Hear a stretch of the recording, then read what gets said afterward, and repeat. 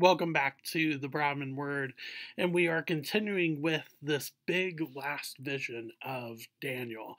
And the more that I thought about it, I was thinking about just doing the rest of chapter 11 today. However, I do think that verses 36 through verse 45, or the end of the chapter, really go well with the beginning of chapter 12. So, what I'm going to do, we are going to look at verses 21 through 35 today, which I believe are just about Antiochus the Fourth Epiphanes and his reign of terror and deception, as we will see today. But for here, it is all about the appointed time. That phrase is going to come up here a couple times within this passage, and it really goes to show that everything that happens is in its appointed time, whether it is the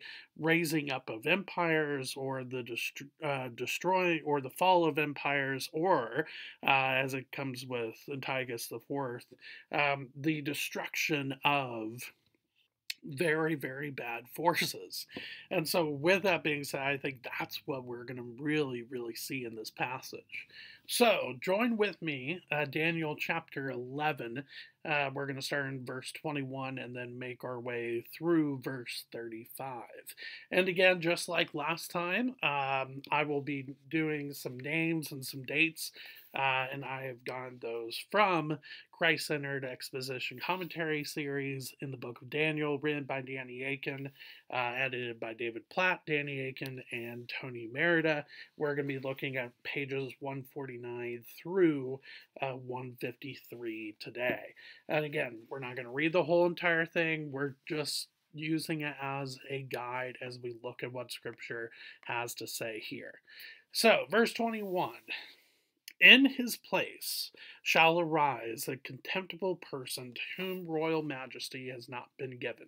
He shall come in without warning and obtain the kingdom by flatteries. So, just a reminder, this is talking about the north, or the Seleucids, and Seleucus IV is the he, or the his place, that we see in at the beginning of verse 21. So, in Seleucus IV's place, we have Antiochus IV come into power. However, that should not have been the case, because Demetrius Demetrius I was actually the rightful ruler, or should have been the rightful ruler of the northern kingdom. I think that is why we get this phrase here, to whom royal majesty has not been given. Basically, Antiochus IV saw an opportunity to take power, and he took it. Now, it's not entirely clear if he did use a military coup, but he definitely used political skills as part of this taking power, as we see at the end of verse 21. He shall come in without warning and obtain the kingdom by flatteries. Another way to interpret that Hebrew word, that word there for flatteries is, in fact, could be seen as deceits or lies, but basically he's most likely using political skills, oratory skills, just leadership, but in a deceitful manner. I think that's probably how Antiochus IV came to power, and not necessarily by a military coup. So, with that being said, Antiochus IV has come to power. Verse 22. And again, sorry, Antiochus IV reigned from 175 to 163 BC. That is when Antiochus IV reigned as the northern king. Verse 22, armies shall be utterly swept away before him and broken, even the prince of the covenant. So there's a couple things about here. This is probably referencing Ptolemy the Sixth, who reigned from 181 to 146 BC. This probably references two fights with him.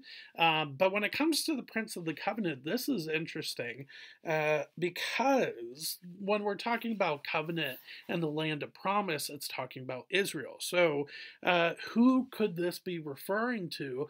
Well, Antiochus IV actually deposes Onias III, who was the rightful high priest in Jerusalem. Onias III was assassinated in 171 BC, and a lot of people think that Antiochus IV had that plan carried out against Onias III. So Onias III is actually seen as the prince of the covenant mentioned there at the end of verse 22. Verse 23, and from the time that an alliance is made with him, he shall act deceitfully, and he shall become strong with a small people. Without warning, he shall come into the richest parts of the province, and he shall do what neither his fathers nor his fathers' fathers have done, scattering among them plunder, spoil, and goods. He shall devise plans against strongholds, but only for a time. So, again, this is probably referencing to a campaign by Antiochus IV against Egypt, specifically against the Ptolemies or the southern kingdom. But I think what's interesting here is this reference to a only for a time.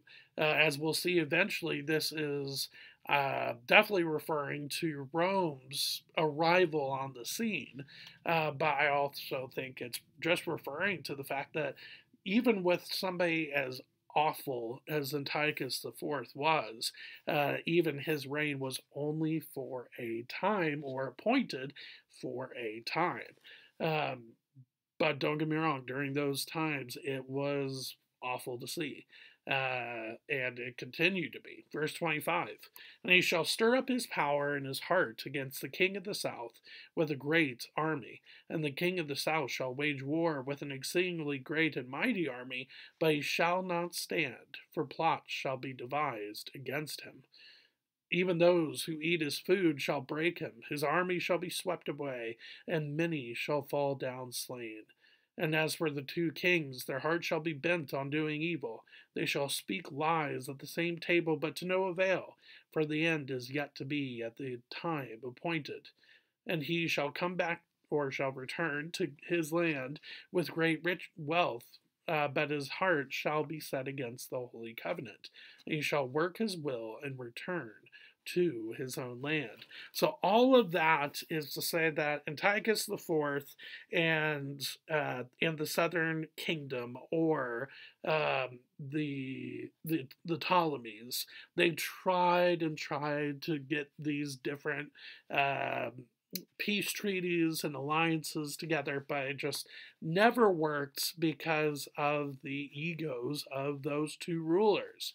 And so, therefore, as Antiochus IV leaves Egypt as a victor and as very, very rich, he then sees, though, this land, this holy covenant that his heart is then set on, and that will lead them to the invasion of Jerusalem.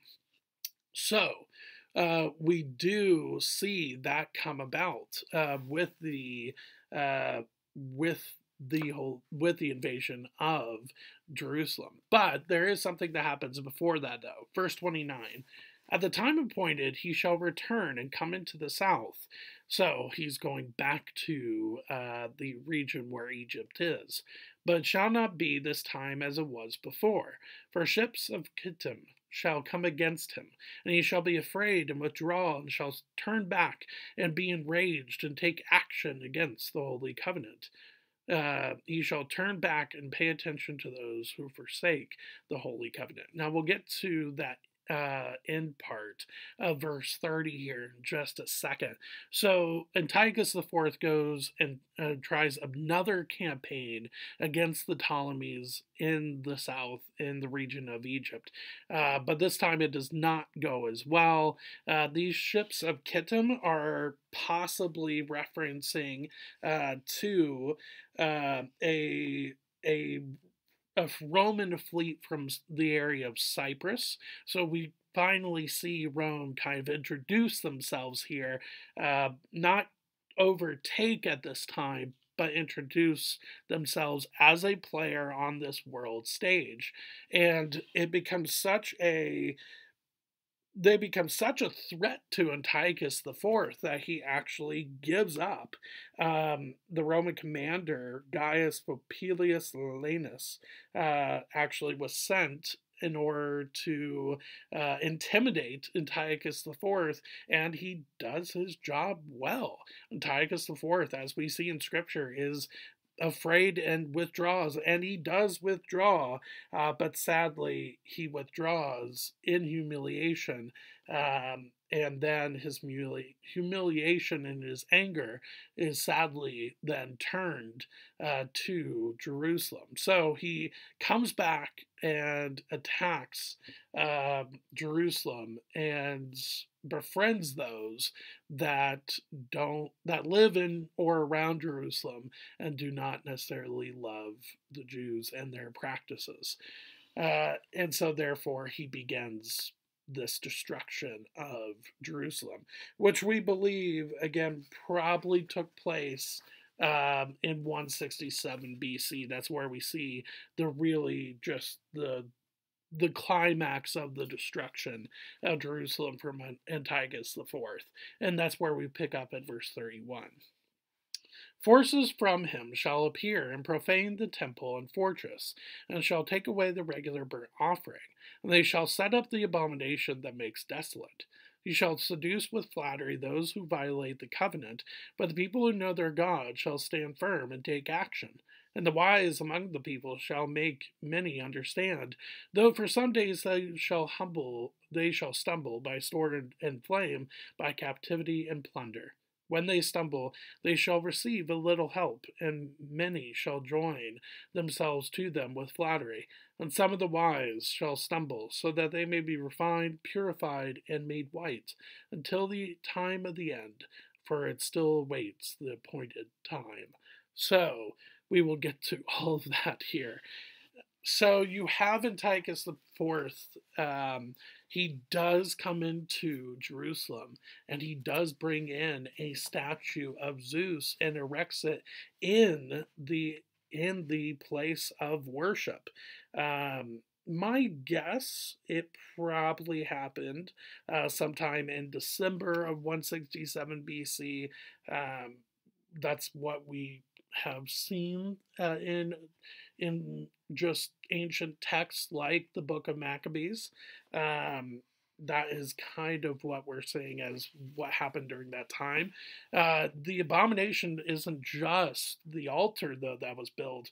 He also brought in pigs and slaughtered them within the temple grounds. And as we see from the Old Testament law, that would have been an absolute travesty because pigs were seen as unclean. So you're basically profaning the whole entire temple of the Lord by doing this, and that's what he did. And yet, even after all of this, as verse 32 shows, he was still able to get people around that region and say, it's okay to do this against the Holy Covenant, against the people of Jerusalem, of the Jews. It's okay to do that, though. You should be celebrating this. And sadly, a lot of them do.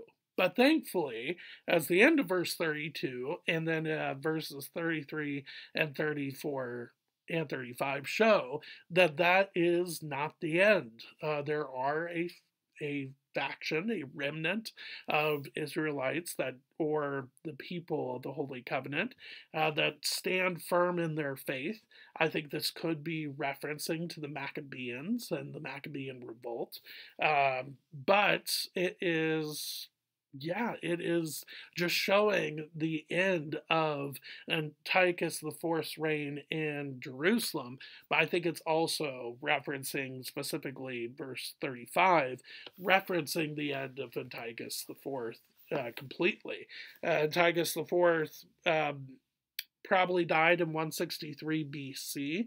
It was believed to be during an expedition in Persia, and a lot of scholars believe that it was insanity that led to his death, which is a fitting end for Antiochus IV Epiphanes.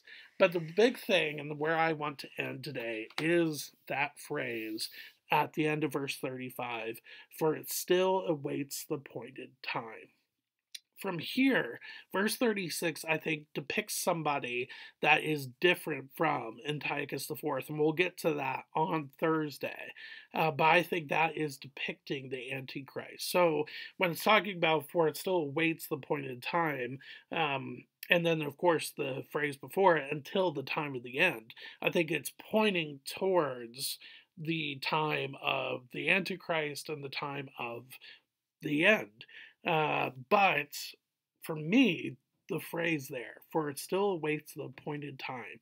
Therefore, God, in his sovereignty and in his knowledge, has orchestrated every single event for his glory, which is hard to wrap our minds around because some of those events and their appointed times when those happened and how long they happened for deal with these very hard and just wicked people, whether it be Antiochus IV Epiphanes, whether it be Joseph Stalin, whether it be Adolf Hitler. You have these awful people that are on the scene and they do awful things.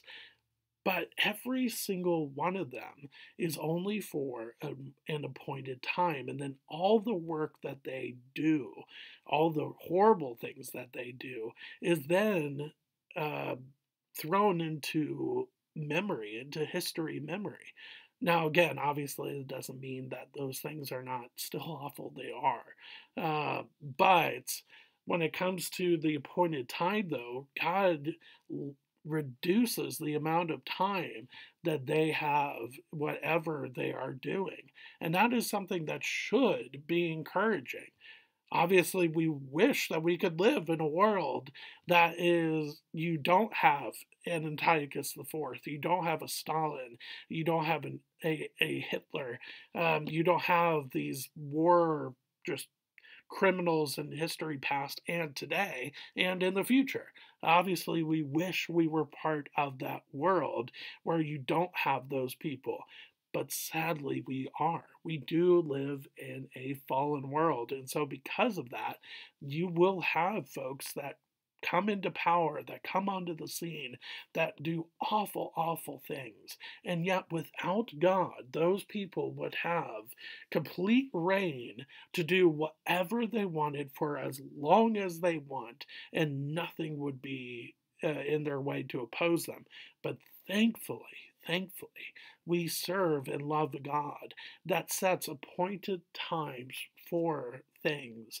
And thankfully, we see that with the reign of Antiochus IV and with other just horrible periods of history as well.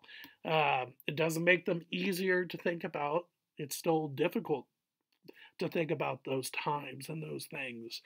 But to know that we have a God that is watching every single part of history is in itself an encouragement and should make us long to ask him questions, to worship him, and to see what he is up to through prayer as well.